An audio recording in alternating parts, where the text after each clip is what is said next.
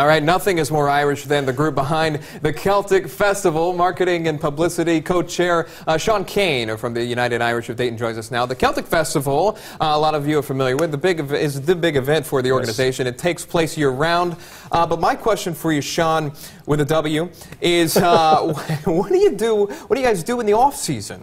We start planning the day after the festival ends. The day right after The day that. after we start lining up acts and working all the logistics, getting vendors and sponsors, and so it's a year-round tasking. Let's chat. I've covered the event for a couple of years now, and I've got to experience the food. I've got to experience the great drinks out there, right? They have all the flights that you can do. But most importantly for a lot of folks, the bands you get are from Ireland. Let's talk a little bit about the planning and the bands coming. Well, we've got our five headliner bands. We have them all lined up. We've got Gaelic Storm and Scythian coming back by popular demand.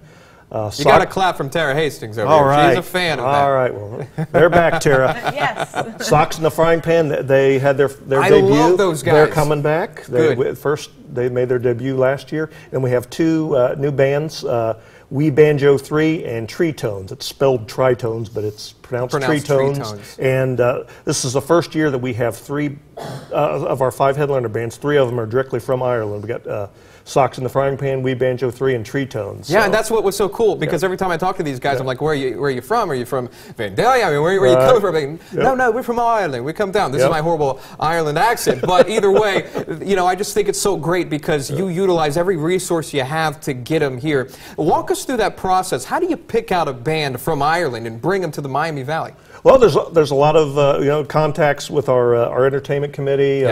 Searching the web, just going around to different festivals across the country, and trying and researching things on the web, trying to find out who are the good musical acts, who's interested in coming to this country and in this region to perform. And it's a kind of an iterative process that goes around year round. Do a lot of research and a lot of contacts. Well, it certainly does generate a lot of folks to come out and enjoy themselves, to try the various food, to listen to the bagpipes playing, of course, and you see what are they called?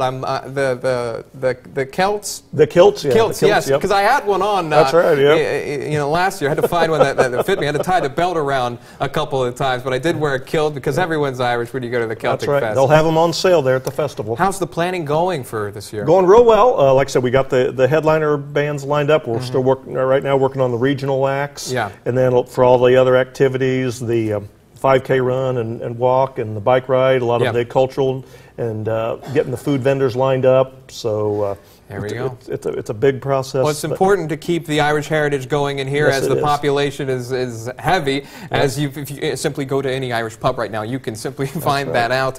It's happening in July. We appreciate you coming by the Celtic Fest. We're looking forward to that. Thanks so much for talking to us about it. We do appreciate it. Happy St. Patty's Day, everybody. I love the tie, by the way. Happy St. Patrick's Day.